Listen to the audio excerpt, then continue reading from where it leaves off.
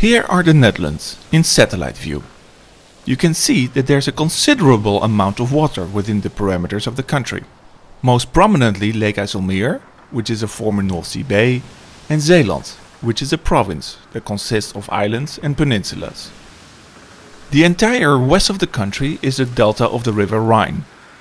In total, 18% of the surface area of the country is water, and this figure excludes the sea. The west of the country was a big swamp, pretty much looking like this, before the Dutch started to drain and cultivate it. They did this by building dikes and developing pumping techniques, starting out with windmills. But even then, water was everywhere. In fact, the western parts of the country always consisted of more water than dry land. Today, 26% of the country still lies below sea level, shown here in blue. The lowest inhabited place lies within the city of Rotterdam, at minus 6.76 meters. If all dikes and dams were opened, 60% of the Netherlands would be regularly underwater. More than 9 million people live in these areas. That's more than half of the entire Dutch population. In Amsterdam, the soggy ground is often described as solid water. It consists of layers of sand, peat and clay. The first load-bearing layer lies at a depth of 10 meters. This is the layer on which the piles under the famous canal houses rest. Today, all buildings are founded on concrete piles on a sand layer 22 meters underground. Parts of the city are several meters below sea level.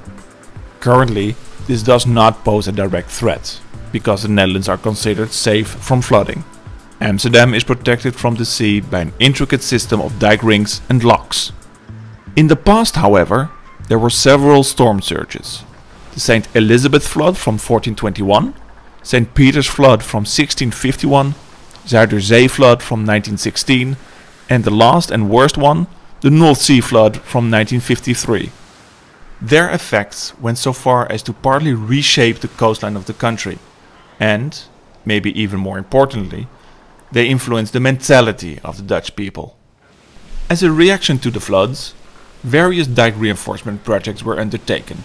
There have also been experiments with new coastal protection techniques, such as the sand engine, a man-made sand peninsula which gradually feeds the surrounding beaches and prevents erosion.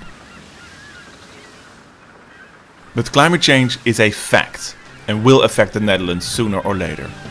According to the latest prognosis, the sea level will rise by 82 centimeters within the next century. But water does not only come from the sea in the Netherlands. It comes from all directions. From the ground, where the salt water is increasingly pushing through the polders, from the rivers, but also from the skies. Precipitation has increased by 25% since 1910. And the number of days with strong rain has increased by 85%. That's why the Dutch have started reconsidering their approach to water management. The ambition is to remain the safest delta in the world and to remain world leader in water management. 1.1 billion euros per year are invested in the so-called Delta Funds, the governmental water management program. But more and more experts propose we start living with the water instead of fighting against it. This includes creating more floodplains next to the rivers, flooding polders and reclaimed land, and growing different types of crops. And this is where houseboats come into play.